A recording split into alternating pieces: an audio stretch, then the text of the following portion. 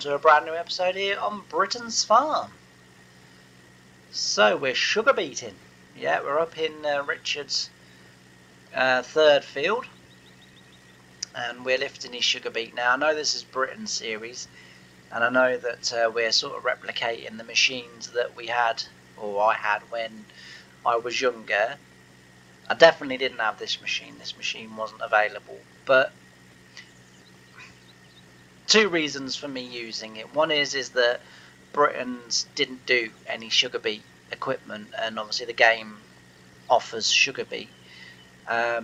Two, I somehow feel that this is in keeping with the series in the fact that it is sort of older, and it's kind of something that if you'd have made it yourself it may have looked like. And also as well, I wanted to just do a little bit of a mod review on this, because as I noticed this mod the other week, when a couple of weeks ago I was looking for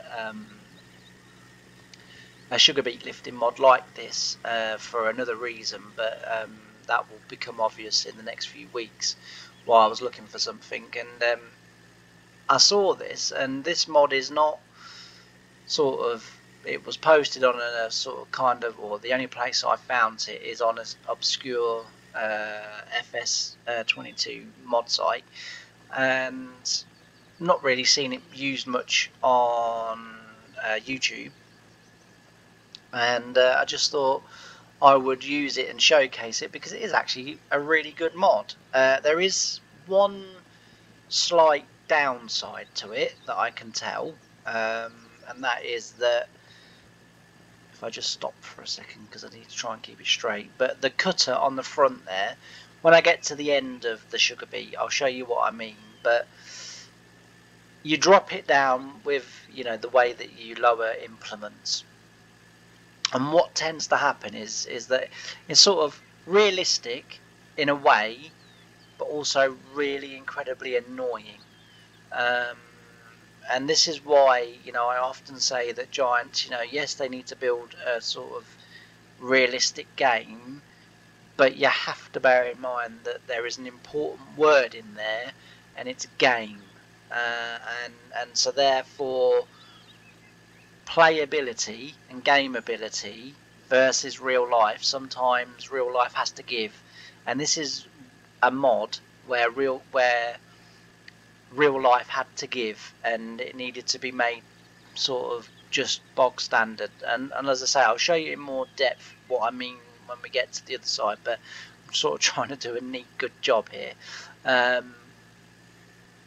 So basically what happens is when you put it down, it lowers it down, but it tilts it back, and then you press your J and your N keys to try and level it off and raise it and tilt it until you get it to where it is. Now that's sort of relatively realistic, because on the real thing, you know, you would alter the top link to change its pitch, whether it be forward, backwards. Obviously you're looking for it ideally sort of bang in the middle, you know, so that it's cutting even, and so that it's, you know, not either cutting too deep or cutting too shallow. But on a computer game where there's too many other variables, you know, the terrain of this map is not the best. It's a bit lumpy.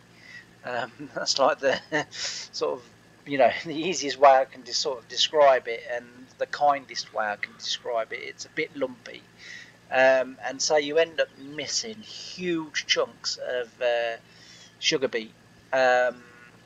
Honestly, I kind of was gonna originally do a full field. I thought what I'll do is I'll knock the headlands off, because it gets a bit dull me just going round and round and round the field. So I'll knock the headlands off, and then, you know, I'll sort of switch the cat. And well, it just became it would have become a video, because I did start recording it, and it would have just literally been a video of me going backwards and forwards and over it. And I thought, no, I'm not, you know, like it's not professional enough for me, you know. So having toyed with it for a very long time and got myself out of the habit of lifting the bloody thing up at each end, I literally had to put an elastic band on my wrist, and every time I touched the implement raise and lower button, on my Cytec control panel. I had to ping the elastic band really hard, and now I don't go anywhere near it, because once you lift it, it resets it to its, it's not like it keeps its level and tilt that you had it at. It resets it to how it was in the beginning. So excuse my chair for creaking. Yeah,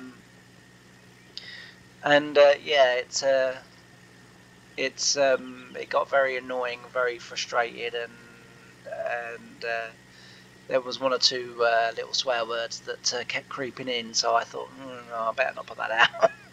Better start again when I'm a bit near the end. But it's taken sort of like, that's the size of the field, as you can see, and it's taken to here, where I've finally managed to get it set perfectly, where it doesn't appear to be missing any, and it is doing a very good job now. But it's a good mod. I like the mod. I tell you what I would do with it, if it was me, I would switch it over to onions. So I would have it top and lift and row onions, because you don't harvest onions with them in the ground. Spring onions maybe, but sort of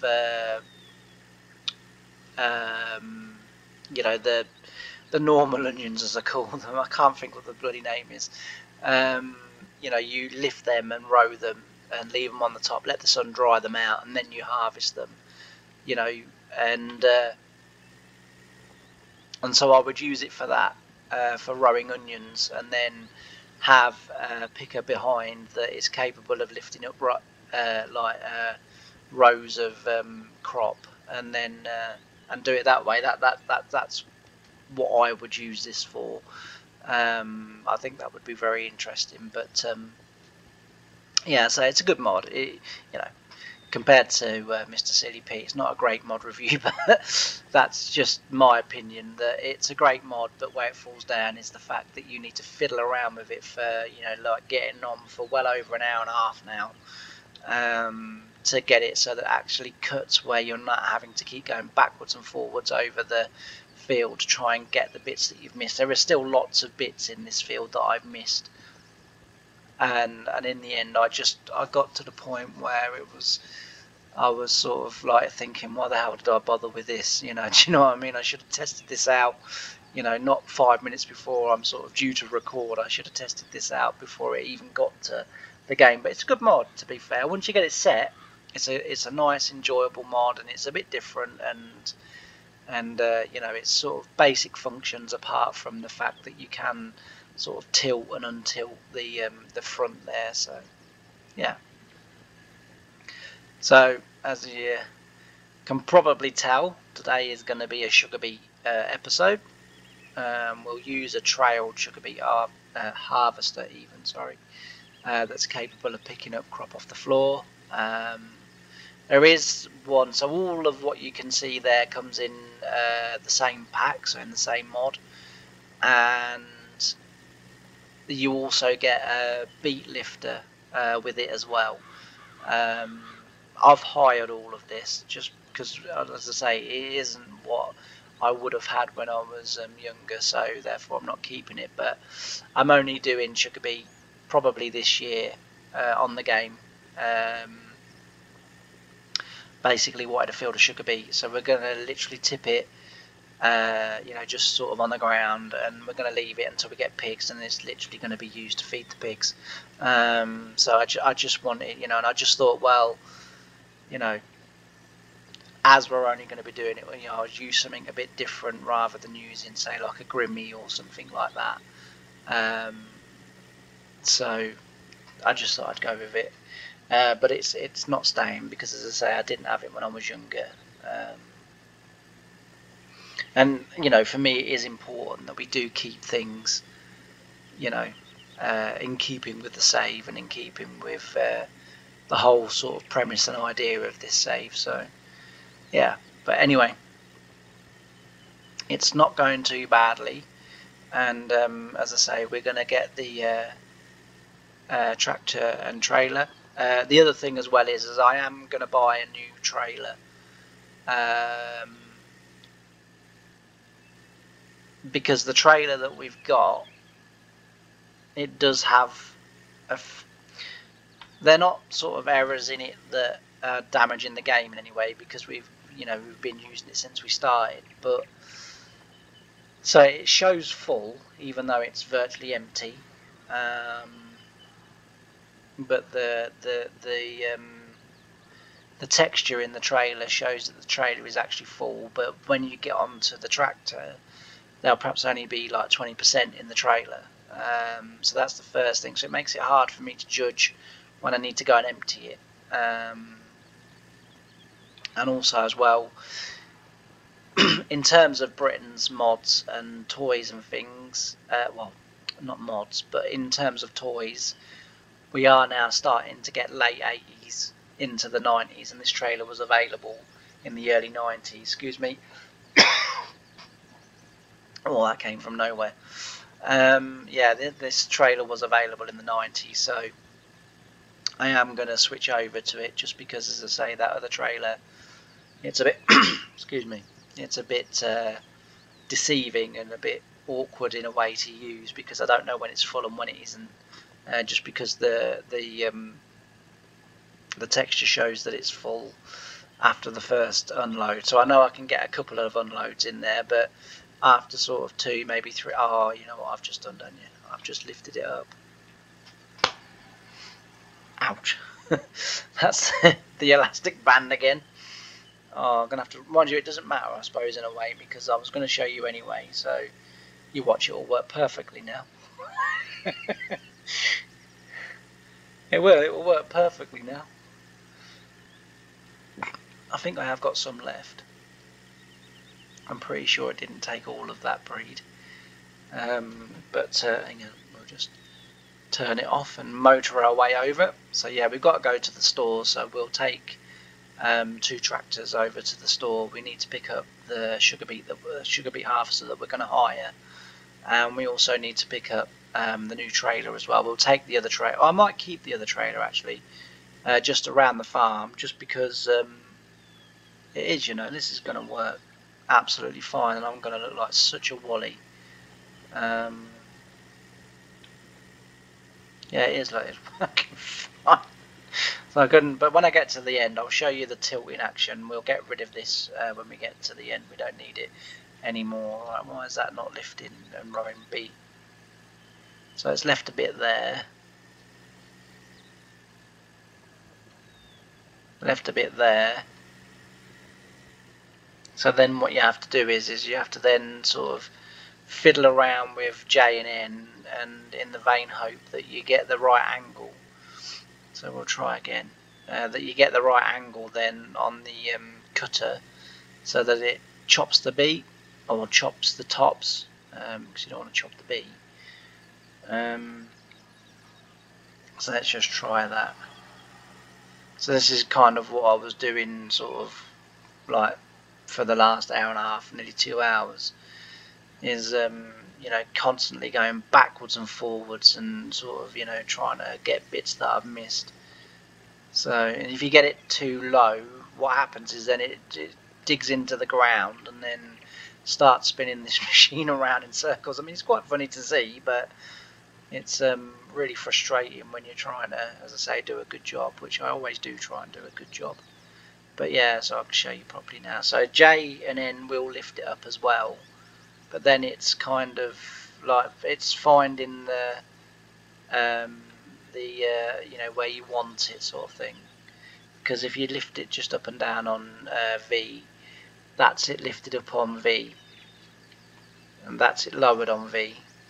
So it literally just lifts the front wheels, but the second that you get that set where you want it, so about there probably, then it starts messing about. Anyway, it's done now. But as I say, it's a nice mod. Check it out. Go download it and check it out. It's on fs22.com, which, to be fair, is where I get most of my mods from. Either that site or ModHub.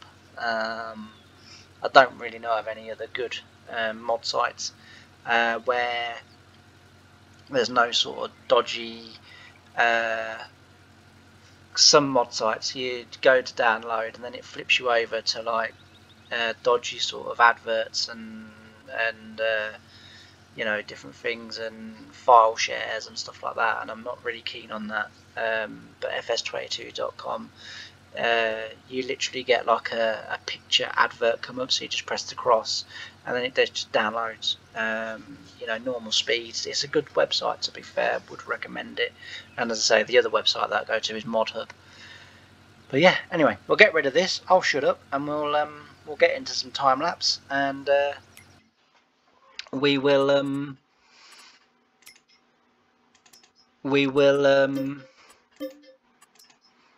get the beet lifted. Oh, I've just bloody got rid of the harvester. Oh well. Alright, let's get the harvester again. I can't believe I did that. Alright, it's that one that we want. Yeah, that'll do. So we'll hire that. And then we want to buy a trailer. And I'll show you this. Well, there you go, the correct trailer. That was the trailer that I wanted. So I had that was from Siku. That was that trailer. We'll have the extensions on. I think the sugar beet arm should reach over the top of it. If not, we'll have to take it back to the workshop and get it sorted. Anyway, I'm gonna go off and leave you with some music. When you come back, so the next thing you see, I will be harvesting. I won't show you all the travelling and fiddling about bits. We will be harvesting when you get back. But I'll see you in a few minutes. Bye for now.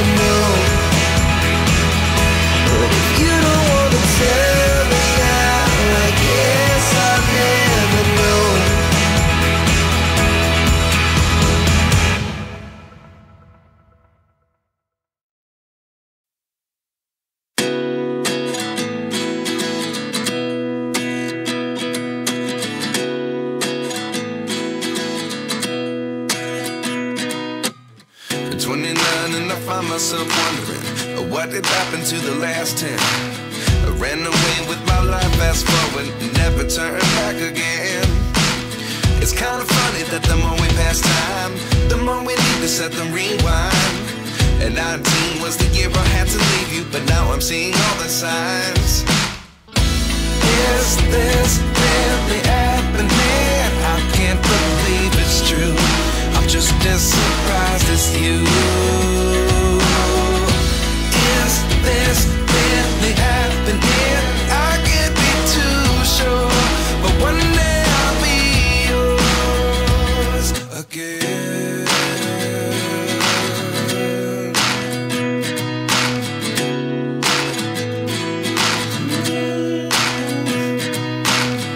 Life lessons come one in a dozen. The other 11 get something from nothing. I sit here looking for an answer. Maybe the biggest question was in the last chapter. You gave me the soul I have today. Without you I never could have moved away.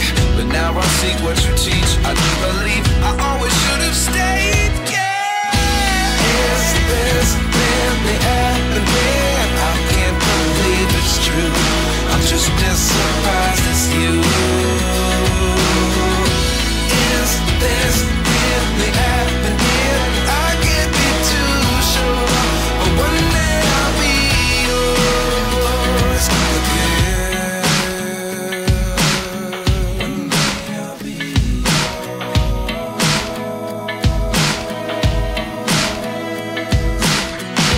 One day I'll be yours.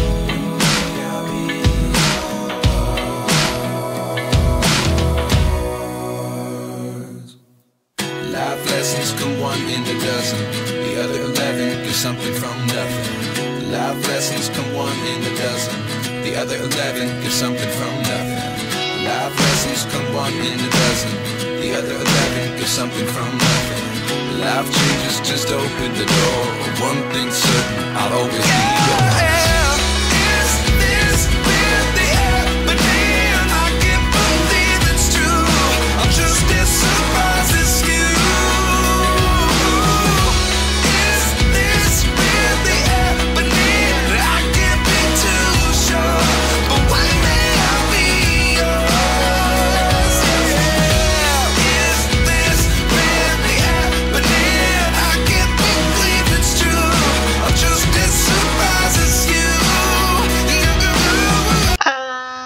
I'm back.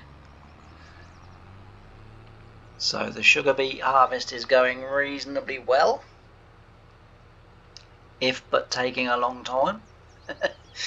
But no, it's going okay. And only when I went to, because I was told to tip the sugar beet obviously at the yard, and then I realised what he'd done with our bales. So it's a pretty good idea, to be fair.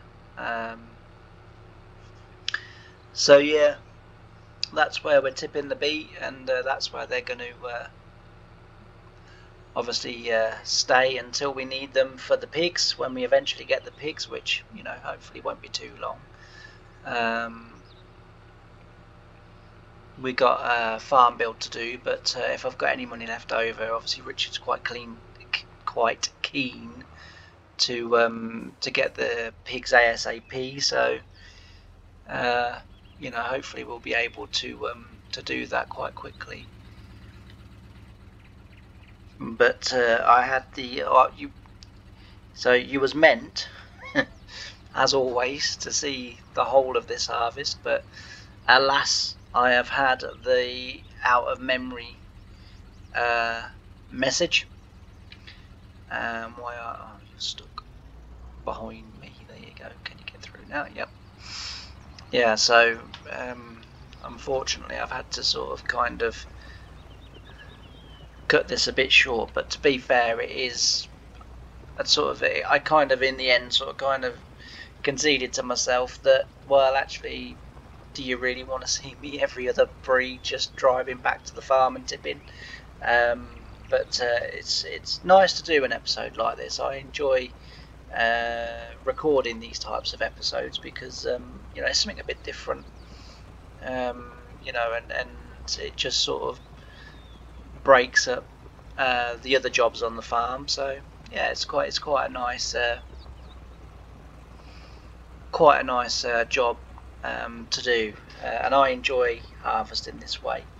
I must admit, I have the Grimmy GT 170, and very often in the evenings I'll literally just pick a big field of potatoes on a map that I'm playing and use that and harvest potatoes, and I really enjoy it. But I do appreciate that it's probably not that fun to watch someone who plays, sort of single. Now, multiplayer, it probably would be a huge different story. It would probably be very interesting, especially if 2 or 3 of you on the multiplayer who are doing different jobs record it from your perspective. I guess then it's probably a whole new ball game. But I've never played multiplayer.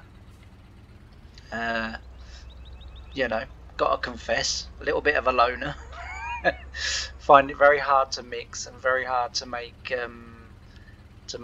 new friends and stuff like that. So that's kind of really the only reason why I've never done it. I'm always sort of a little bit worried about doing things wrong, or even though farming's in my blood really, and I know exactly what I'm doing. But I don't know. It just the thought of of doing something and sort of spoiling someone else's experience, if you like it. For me, it's just sort of best to kind of avoid. But yeah, I would imagine this sort of thing with multiplayer, with multiple tractors and trailers, and probably even multiple harvesters working in the field. Then I bet it's very much fun to take part of or part in, but it's also sort of good to see, sort of thing. So, but yeah, so I'm going to leave the episode here. A massive thank you to everyone who has liked and subscribed over the last few days. Really do appreciate it. Still, nearly all of my viewers haven't subscribed, so if you could just hit that button, it would help me so much. You'll also get notified every time I drop a video, every time I drop a short, which I haven't dropped one for 1 or 2 weeks now, mainly because the map that I'm testing for the new series I've discovered a problem, but it's a problem that I think I can fix myself, so I'm sort of in between recording and doing other things. I'm sort of trying to fix that as well, but yeah, but it is a massive help, and I really do thank every one of you that has done it already, and for those of you that haven't, go on, just drop a subscribe. Help us get to 375 now before June the 1st. I'm sure we can. I know we can do it. You guys have helped me smash my targets every month, so one more, and then we'll be on to June, sorry, and then we'll be on to new targets. And who knows, by the end of July, maybe we could hit 500. That would be absolutely magic. But thanks ever so much for joining me on this episode. I've really enjoyed having your company, and I really hope that you join me again for the next episode. Thanks very much. Bye for now.